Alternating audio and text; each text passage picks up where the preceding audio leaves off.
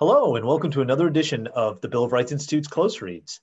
We're really glad you're here. My name is Kirk Higgins. For those of you who are new to our close read format, every other Thursday we work through different primary sources from American history and just get excited about what they are and what they have to talk about. And this week is no different. We're taking a look at a document that's called Cherokee Women Address Their Nation. And to help me unpack this incredible address, I am fortunate to welcome my BRI colleague, Liz Evans. Hello, Liz. Hi.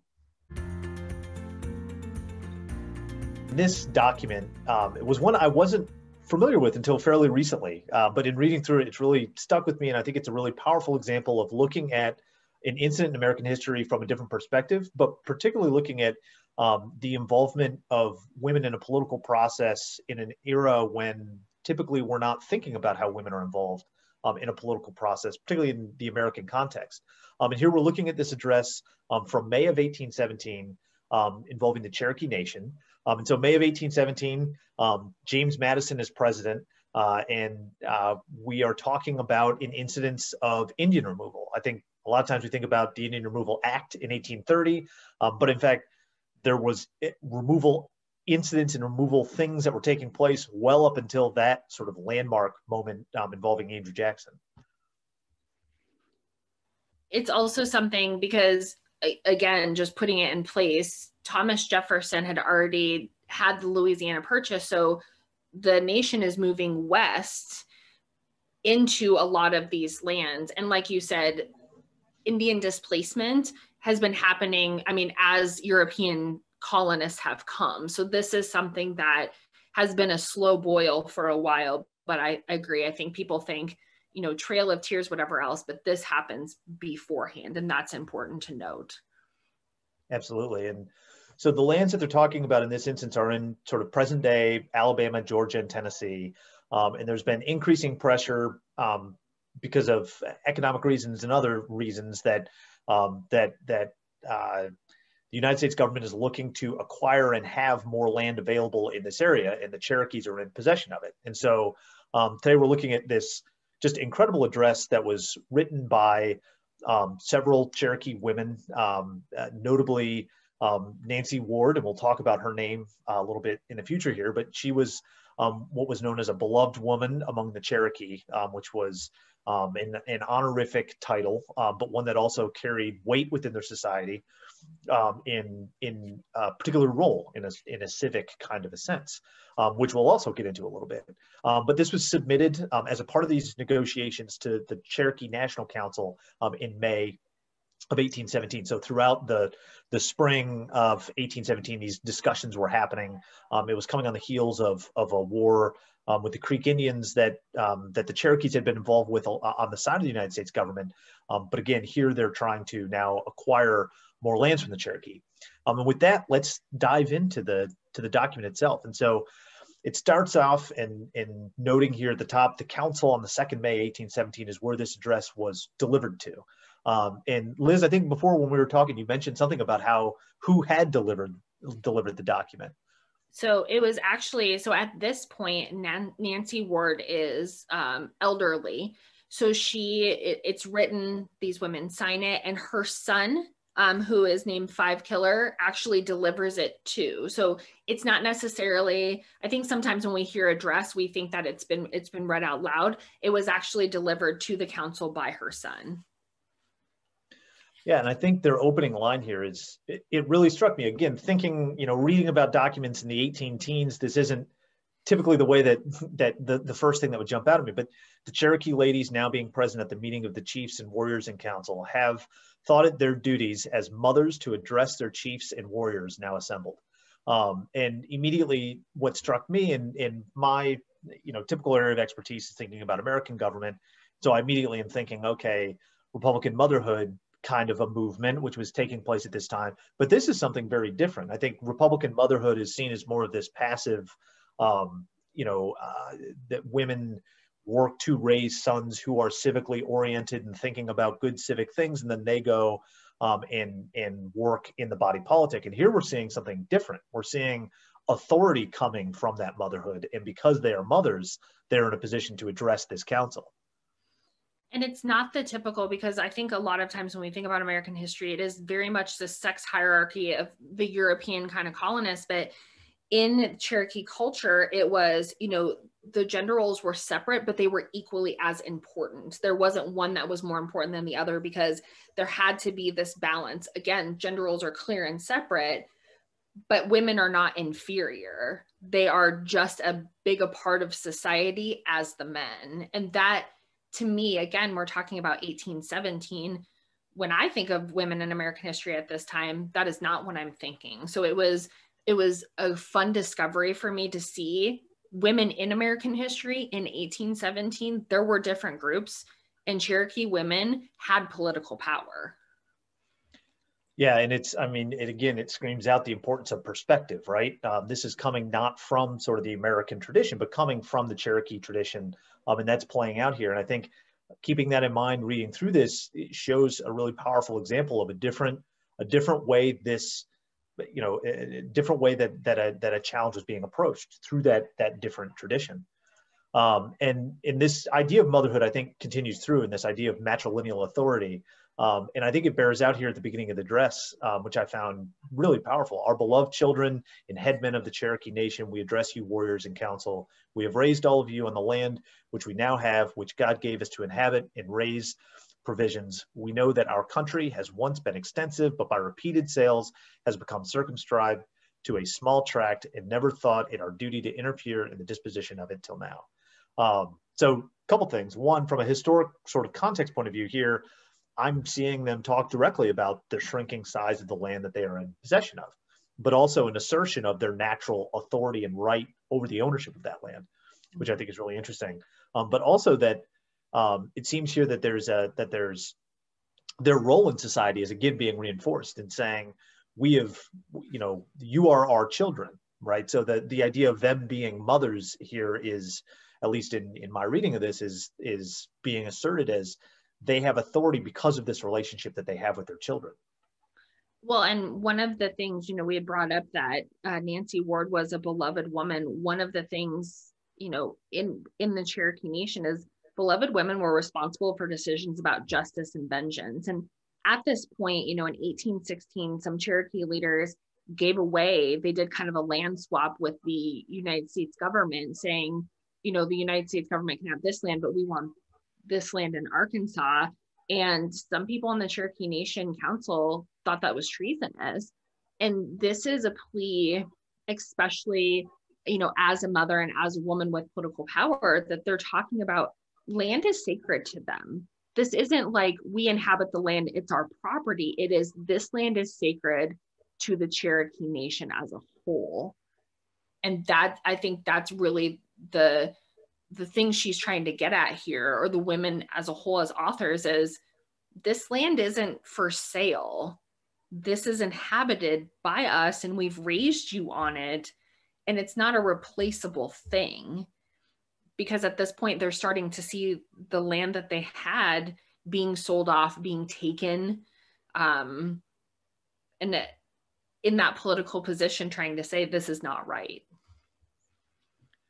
Yeah, absolutely, and they build on that too in the next part of this the next section here. And I should say, you know, a lot of times in these close reads, we don't have the opportunity to go through an entire document. I'm excited today that this is a shorter document, so we get to see the whole thing. So I'm not skipping over anything here. So the immediate next section talks again about that land, right?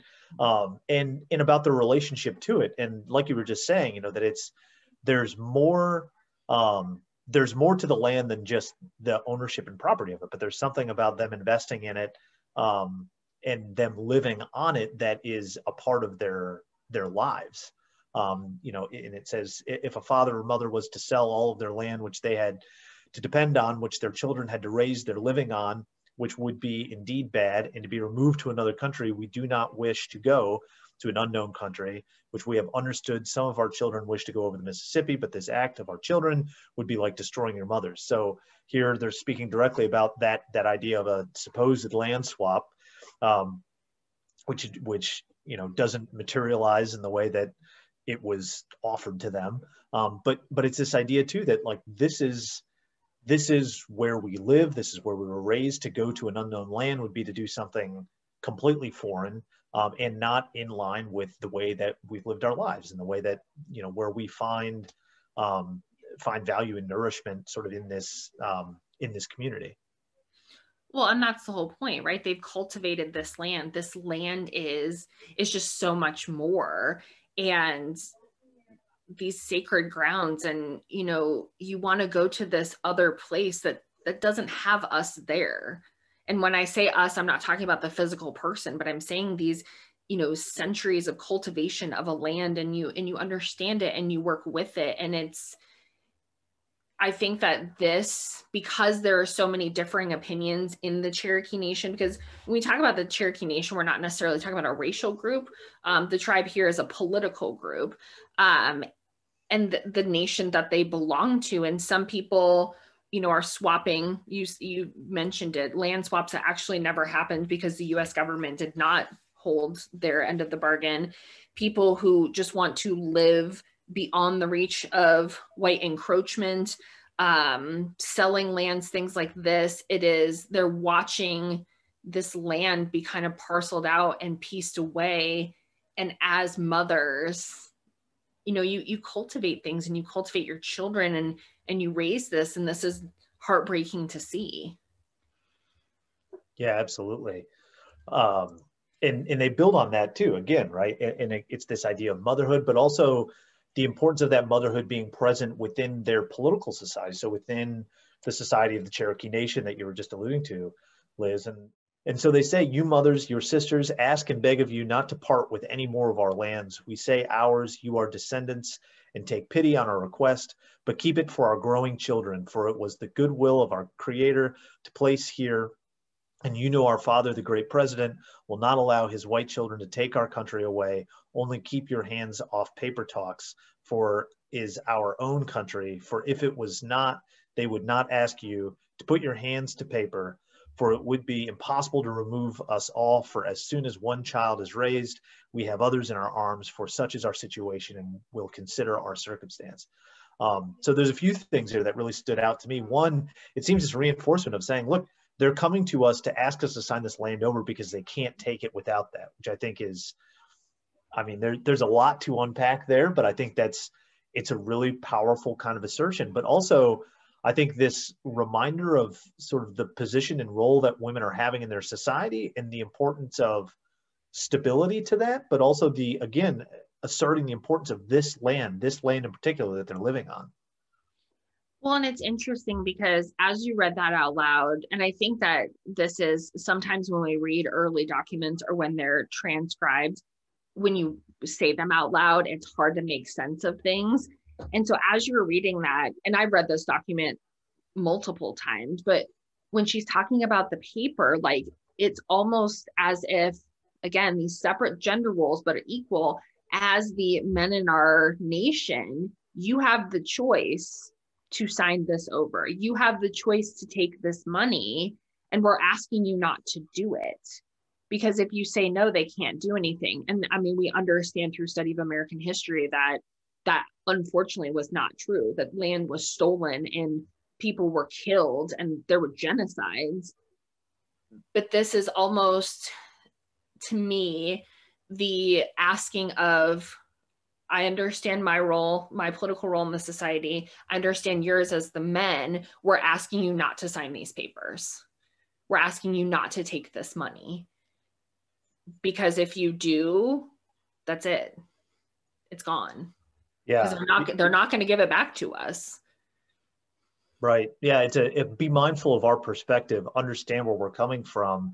But more than that, again, thinking about sort of how this happens in context, it's an assertion of their authority as mothers, and then saying, this is our considered position, as equals, which I think is really important, because this isn't an address that's simply, hey, we just want to let you know about our opinions, right? Or we just want to let you know what we think. It's more than that. It's really a true assertion of that equality and of their role in society. We'll see that a little bit more when we get further in the letter, but